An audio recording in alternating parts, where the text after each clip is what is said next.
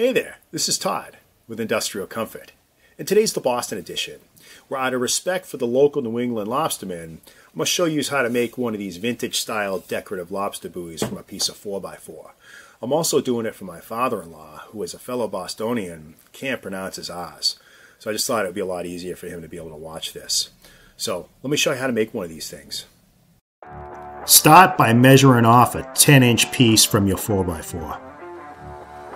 Now mark 3 inches down from the top and draw a line all the way around.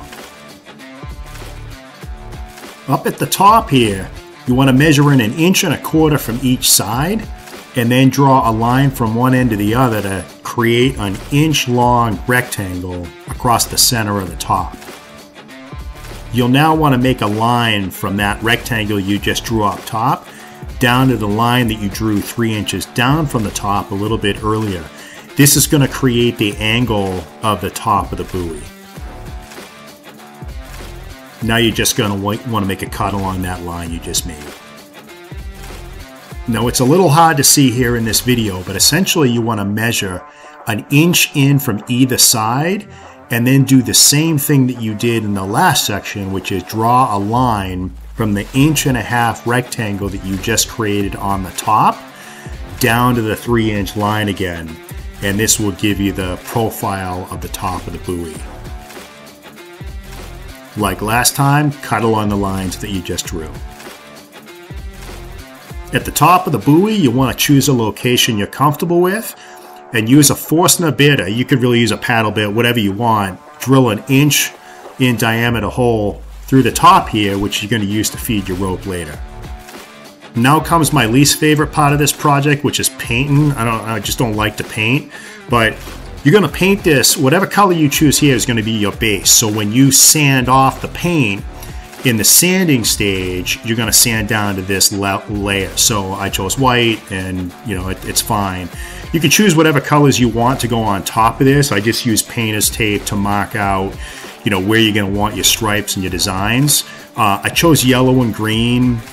I don't even know why, really. I should have chose colors for the Patriots. I don't know. So just choose whatever you want.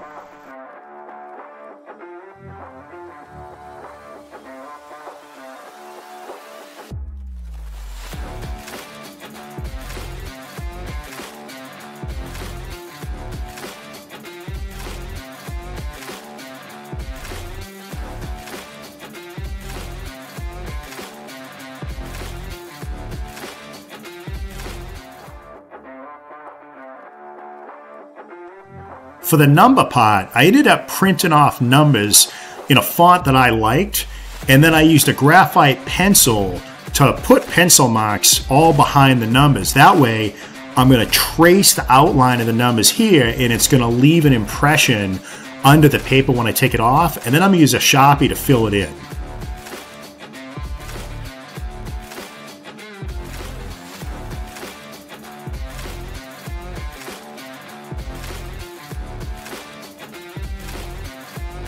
Now is the fun part. Just sand until you get the desired finish that you like.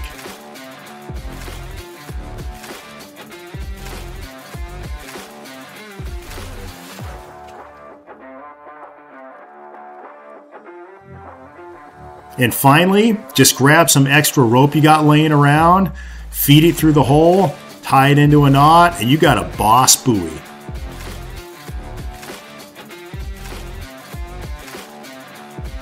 This buoy came out wicked pisser.